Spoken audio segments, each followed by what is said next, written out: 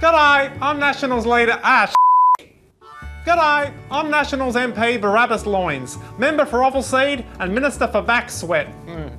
After numerous conversations with the voices in my head, I recently decided to run for the Nationals leadership. That's right, just as I do when one of my cows is giving birth, I decided to put my hand up. I had no choice, given all the momentum after my video went viral over Christmas. Now I know I may not be no Timothée Chardonnay, but I think my performance was pretty good. Well, you're probably wondering what politicians do on Christmas Eve. I'll tell you what I'm doing. Trying to work out how to film in landscape. I just don't want the government anymore in my life. I'm sick of the government being in my life. And this, of course, is the position available as leader of the Nats. Oh, yes.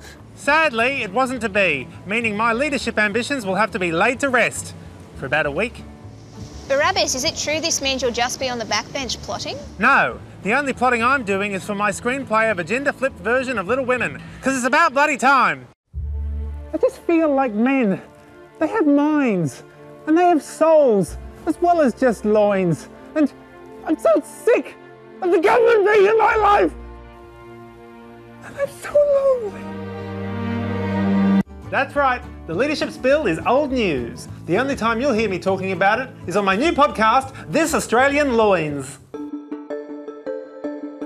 Did it work out how I wanted it to? No. Are my colleagues happy about it? No. But did it change the national conversation around important issues?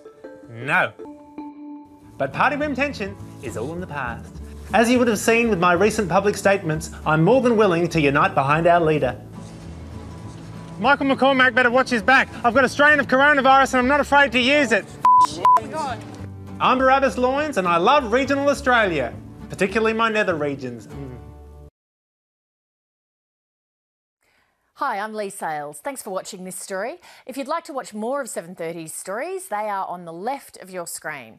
And tap on the button below to subscribe and get the latest from ABC News.